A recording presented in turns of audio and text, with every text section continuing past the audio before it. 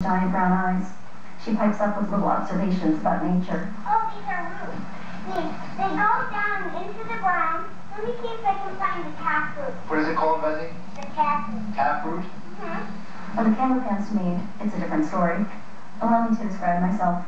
I'm 11, almost 12. I'm wearing a rubber snake around my neck. My t-shirt has a row of teddy bears across the front. Each bear holds a balloon with a letter on it, and together they spell the word stickers. It is difficult to see my eyes, which are masked by enormous round glasses. I look like an owl, like something from science. I look like what I was at the time, which is a nerd. I regale my family with nuggets from my repository of random nerd facts.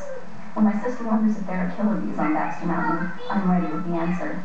That's the story, but the story report. Checked out a book at the library, and it was all about these killer bees.